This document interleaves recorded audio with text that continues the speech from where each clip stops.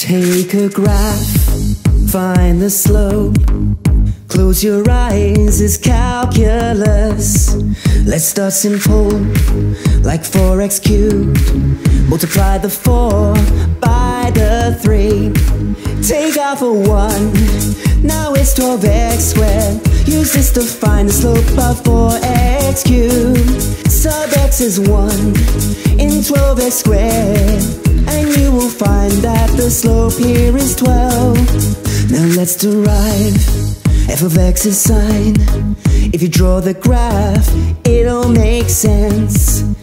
At the start, the slope is 1, and at the top, there is no slope. Now it goes down as you go farther, and at the bottom, there's no slope at all. Now the slope is 1, and if you join dots, you can see deriving sine gives you cos.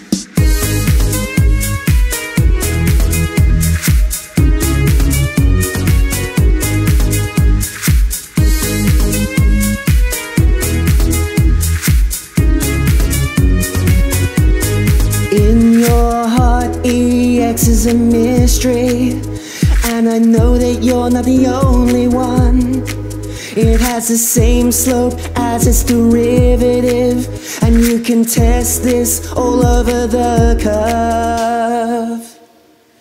Ln of x, you see it starts with a really steep gradient, and then it turns as it goes shallower until the gradient approaches 0.